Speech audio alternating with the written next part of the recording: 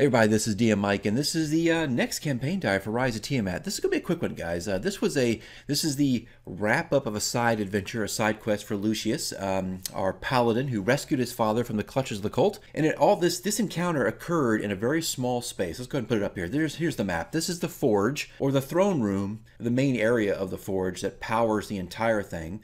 The cult was creating a massive amount of weapons in a short amount of time, using automatons and using this humongous forge that were able to crank out this stuff. Well, they had captured his father. They wanted information from his father, but he wasn't giving him up, so he was a prisoner. He was being tortured. They were trying to get this secret knowledge from him, but could not do it. Well, in walked the characters, and they had just a very long knockdown, drag out kind of fight. They were butting heads. This was an equally matched fight, and it was, tank versus tank, and it was a long fight. I'm not gonna lie. I think as a DM kind of lost control of pacing in a willful kind of way. I just kind of washed my hands of it and let everything unfold the way it was going to unfold. Good or bad, it's just a decision I made. And so it turned out to be a good 5.5 hour combat scenario. Oh my God! Which is not what I anticipated, not what I thought was going to happen. I don't think my players were thinking they were going to be fighting for 5 hours. But I think because everybody was so evenly matched and we had fully decked out paladins, dark paladins on top of that with unique abilities, it was rough. It was a hard encounter. And here's the thing I think that kind of wrecked, in a good way, wrecked the pacing of this adventure, or this session, was conditions. Everybody had spells and conditions that were piling and stacking on top of one another. I had my own spells and different things that were stacking on top of one another. So every round, every turn within that round was pretty complex. Because look, it was only 6 versus 6. This is sign language. 6 versus 6. That's all it was. And I did not flood the battlefield with a lot of enemies. It was just everybody was evenly matched. Bingo!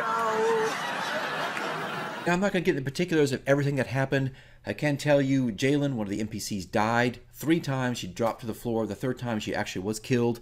Yithriel, in my opinion, the past 2 sessions, led the way again. I think if Yithriel actually changed Jalen on her last-ditch effort into a T-Rex, and we had to do the math on this. We had Thimbraeus, the player who plays Thimbraeus, he had to do the physics. Like, we had to break out the math if a T-Rex could even walk around this environment without crushing it, destroying the metal and the sheets below him that were containing all this lava and whatnot.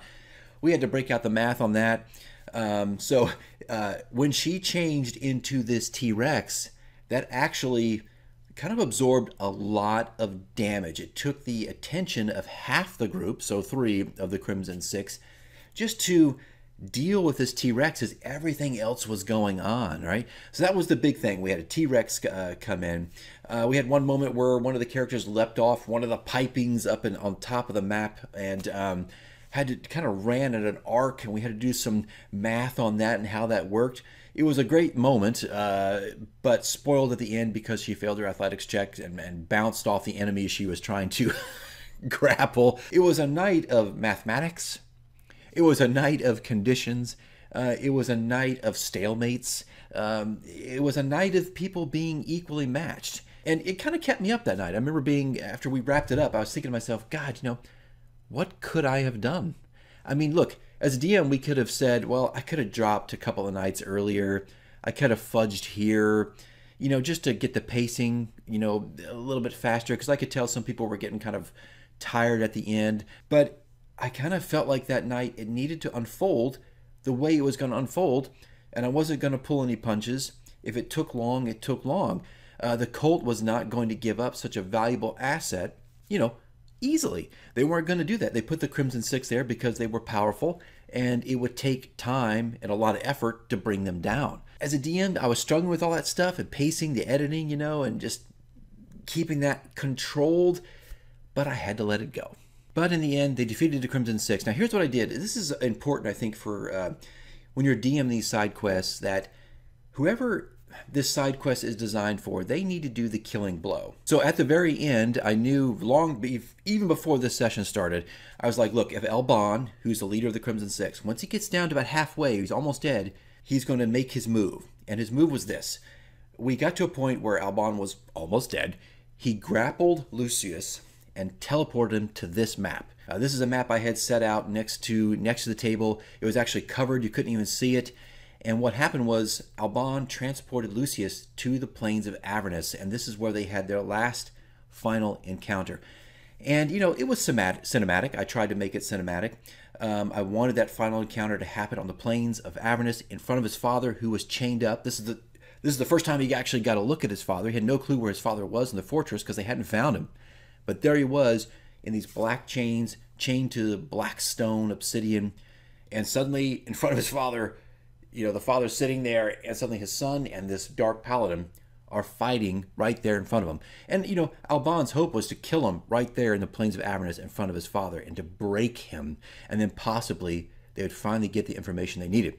I think Lucious had about 50 hit points. Alban had like 42 or something like that. So both of them were near the end of their lives, and they finished that fight right there. And Lucious won by not much, really, but he managed to kill Alban. So they duked it out in Avernus, and it was kind of fun. The characters, the players did not expect that. And here's the thing. As a DM, it was important to the story that Lucious give the killing blow. It couldn't be Pax. It could not be Thymbraeus. It could not be Storm, who gave the last blow against the pivotal enemy in another character's side quest. It had to be Lucious. So to me, yes, it was a setup. It was a setup to have a cinematic ending, which I always like. I thought it would be cool to fight in front of the father and to see who would really win. And 3, it kept, really, as a DM, it kept everybody's hands off the table. No one else was going to take out Alban. It had to be Lucious. So it was a story call. It was a pacing call by me. And kind of, you know, it's important that a character, his backstory, or sorry, his side quest is completed by that character. So anyway, guys, that's it. That's the whole thing. It was, you know, a lot of little things happened. I'm not going to go through that 5-hour encounter because it was a long time. But it was fun. I mean, it was fun. It was intense. But, you know, towards the end, yes, it waned. Yes, I think people were starting to get a little exhausted. But I think when we transported to Avernus, that kicked up some energy at the table. But it did leave other characters kind of having to mop up and finish. But, you know, that's the way it was going to go. There were still enemies there. There was still the Crimson Six. They were still a threat. They needed to get rid of them, while suddenly one of their players disappeared. They don't know where, into another realm, who was also trying to finish the job as well. It was a mixed bag of things. I don't think it was a bad session. I don't think it was an awesome session. It just created its own different feel that night. I still haven't found the right adjectives to describe it. One thing to note is I also used Warlord and Champion stats off my monster cards to make them, I kind of mixed them, the hit points and all the abilities. I used everything on those cards for my Champions, or for my Dark Paladins. So those are the stats and different things I'd use. They had a couple other additional powers. I had these little orbs that shot out from the back of one of the Paladins, like flak, like gun flak, like, and they kind of went around the field. 8 little cylinders, and they would steal life force from people and take all that life force and give it back to Alban, who was the leader, right? So they would just slowly drain people during the encounter as they were trying to fight the Crimson Six. So there was a lot of little things going on, but it was 6 for 6. And it just happened to be a combat encounter that went on pretty long. Right, guys, that's it. That's all I got for you today. We have wrapped up the side quest. Now we're actually going into a B team, which I highly recommend for Rise of Tiamat, or any, really, maybe even the entire saga of the Tyranny of Dragons. We're going into a B team that's actually going to go into the next chapter, which is chapter 7, I think, which is Zonathal's Tower. Maybe it's chapter 6. I mean, if you're running this, you know what I'm talking about. But we decided we'll end here, this crucial moment. They freed the father.